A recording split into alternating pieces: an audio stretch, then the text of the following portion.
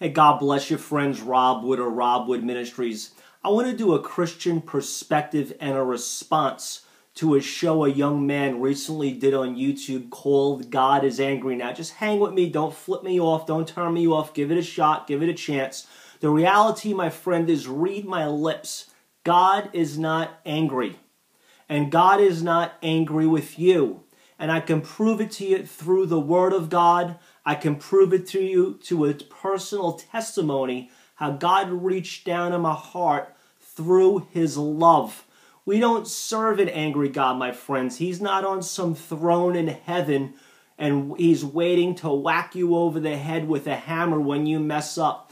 The God I serve, the God of the Bible, Jesus, my friends, is a God of compassion, love, mercy, and grace.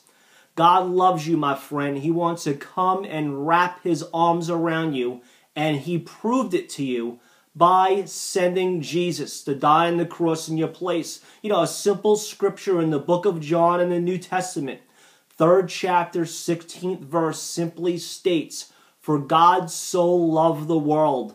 That's you, my friends. That's me. For God so loved you that He gave His only Son. And the Son came out of free will, willingly.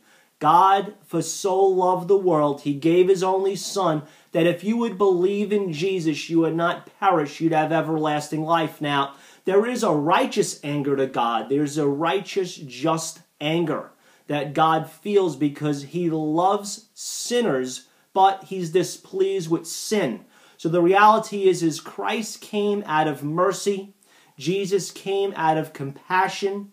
Jesus came out of love. The cross, my friends, spells love. Now, I did a message also on YouTube, the search Robb Wood 1, R-O-B-B Wood, the number 1, entitled Love is the Language of Heaven. I want you to check it out. But the reality is my response to that video is the young man has some type of revelation to the reality that God does exist, but towards the end, he goes into this fire and brimstone, this wrath. The Bible clearly states, "For He has not appointed His children to wrath."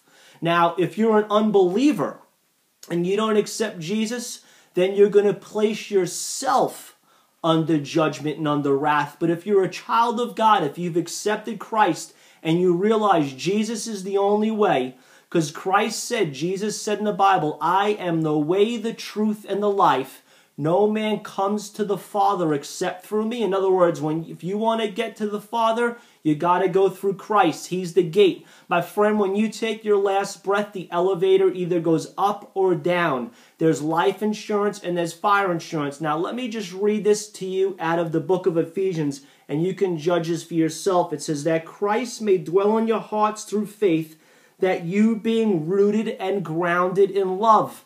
Does that sound like an angry God to you? I mean, come on, man. Being rooted and grounded in love, that you may be able to comprehend what is the width, length, depth, and height, to know the love of Christ, which surpasses knowledge. God wants us to find out not how much we are supposed to love Him, but how much He has already loved us. You see, I've always been convinced, out of all of the billions of people in the world, God loves me the most, and I'm His favorite. Now, yeah, it may sound haughty to you, but you have got to also have that same revelation, and God's got to convince you of that. Because if God can convince you of that simple fact, that He loves you the most, that He cares about you, that if you were the only one, Jesus would have done what He did just for you. If He could convince you of that, your behavior will so change and your life will be so enlightened that you will realize you have value and acceptance. Another scripture in the book of Romans, chapter 8 and verse 35 in the New Testament, simply states, it says, "Who shall separate us from the love of Christ? Shall tribulation, distress, persecution?"